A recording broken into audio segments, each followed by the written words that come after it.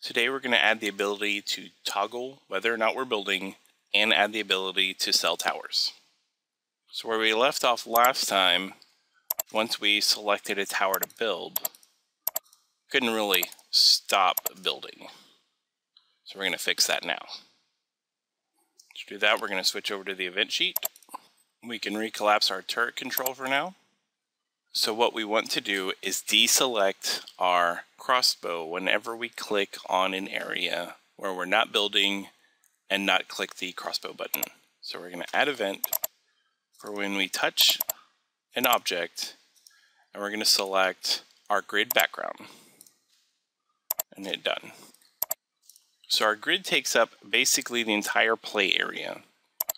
So whenever we click on it, that basically includes everything. So we're going to need to add a couple other conditions. So let's add another condition for when our touch is touching object, our frame, click done, and we want to do this for it not touching the frame. So if we touch somewhere that's not the frame, and add another condition when we touch an object that is not a wall. Because if we touch a wall, then we want to build. So if we don't touch a wall and we don't touch our build frame or any of the objects that happen to be in the build frame, then we want to deselect. So then we would go to System, Set Value, Build Select back to 0. We need to get rid of the object that is following the mouse. So add crossbow build, and we want to destroy it. And we want to reset our cost label back to blank. Because if we have nothing selected, then there's not a cost. If we run that, we should be able to select our tower, place it, then if I click somewhere else, it gets deselected. But if I click in the frame, it stays selected. And if I click anywhere where I build a tower, then I keep it. Or if I can't afford one, then it just doesn't build one, but I don't lose it being selected either. And let's move that back into the build controls, since we had just put it on the bottom instead of inside of our build controls group. Let's go back to layout 1, and I'm going to add another couple options for selling a tower. So first I'm going to add a text label. This is going to be a sell label. Put the text as sell for. I'm going to make my text box take up all 3 squares. Then I'm going to put my horizontal alignment to center. And let's add a second text box. We'll make this our sell value. Then our text can be whatever number it is. That's just a placeholder. We'll set it in the code. Put that right underneath, and also set this to center. And last, we want to put an icon for clicking on to actually sell the tower. So let's insert a sprite, and let's load our sell icon.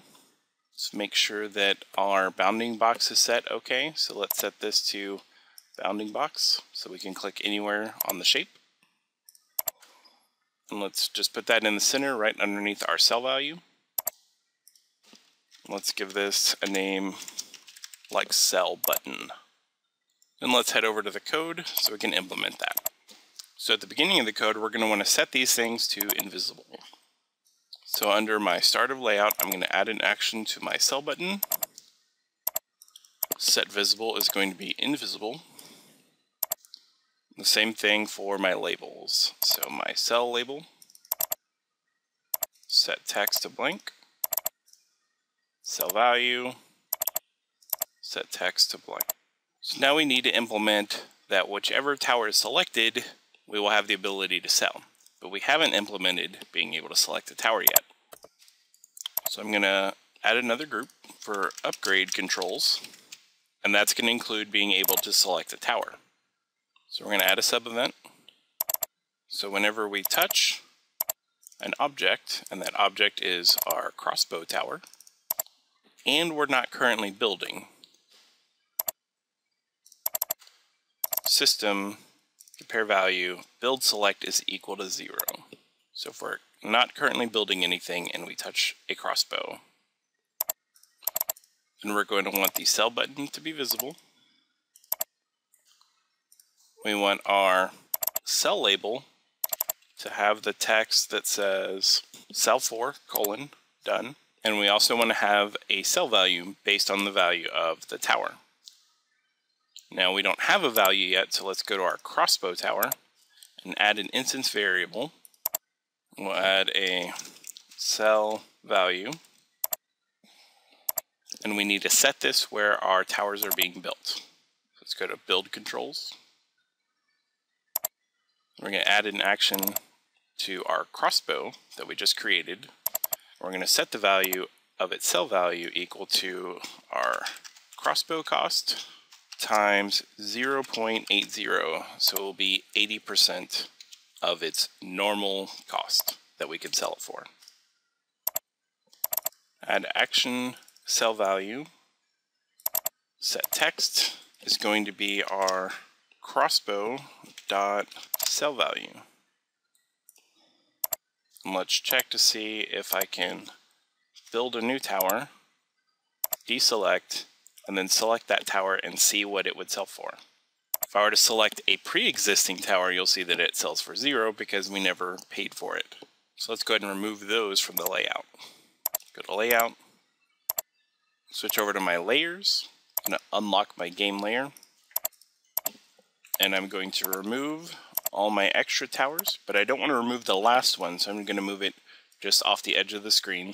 And I'm actually going to put its ammunition with it, so I'm going to take my arrow, put it right with my tower. And so that this tower doesn't accidentally shoot anything, I'm going to go to behaviors, and I'm going to add the destroy outside layout behavior, so that when the game is created, this one will automatically get destroyed. And actually the default action for this arrow is to fire straight across, so we're going to move that just above our crossbow, and it'll move this way when our game starts. And then after it's traveled its distance, it will destroy itself. Back to our event sheet. Now when we do click our sell button, we don't want it to just destroy some random crossbow. We want it to destroy the one that we've selected. So I'm going to add a new global variable called upgrade ID, and that will keep track of the tower that I have selected.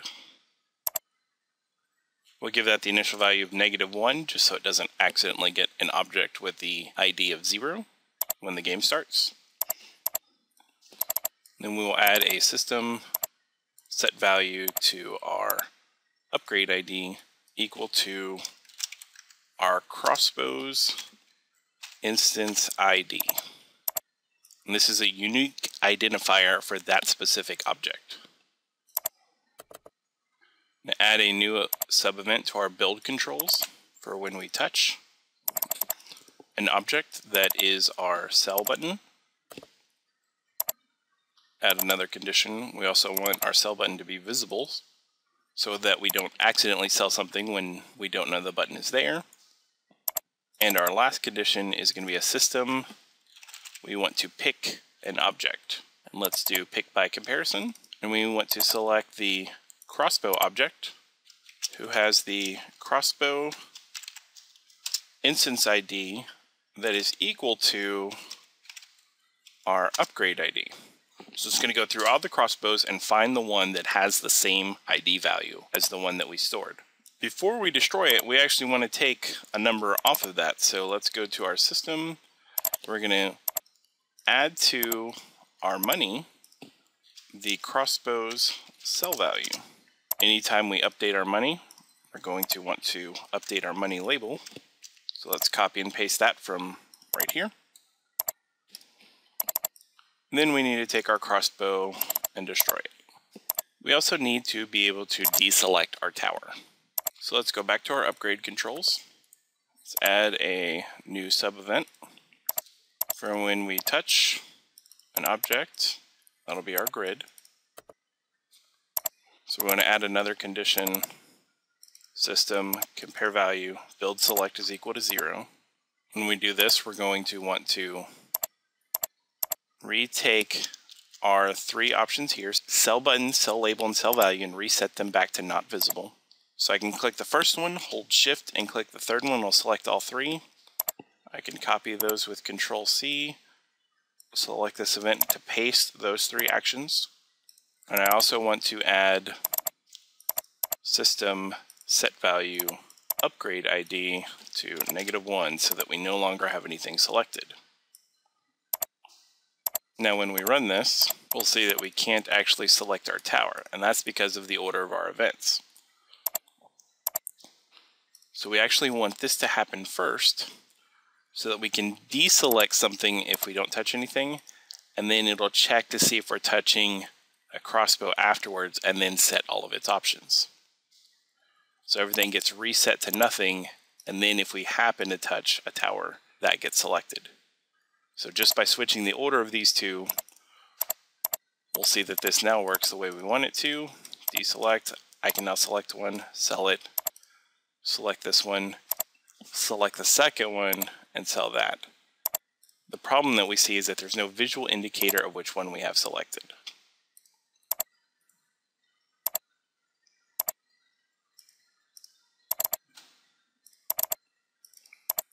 Create a new sprite, load my range 100 image, which is just a semi-transparent 100 radius circle, which is the default value of our range. Then give our sprite the name of range, and switch over to our event sheet. There are several places I want to add this. The first is under build controls, under our touch. I'm going to add another action, take the range, and destroy any that might exist right after I build my crossbow object. And then I'm going to create a new one. So system, create object, I'm going to create a range object on the UI layer, mouse.x, mouse.y. Done. So I'll delete any range objects that might already exist, create a new one at the same place as our crossbow that we're building. Then every tick that we move our crossbow build, we're going to have our range, and we're also going to set the position to mouse.x and mouse.y. And when we click on our background and we stop having our crossbow build object, we're also going to want to destroy our range object, that right by our crossbow build, which should mean that whenever I'm building an object, I now have a range object that goes with it. When I click the background, they both go away. Collapse my build controls, go to my upgrade controls. When we deselect everything, we're going to want to destroy any ranges that might exist on a tower that we have selected. And when we select a crossbow, we're going to want to create a range. So add action, system, create object, range on our UI layer at the crossbow's X coordinate and the crossbow's Y coordinate.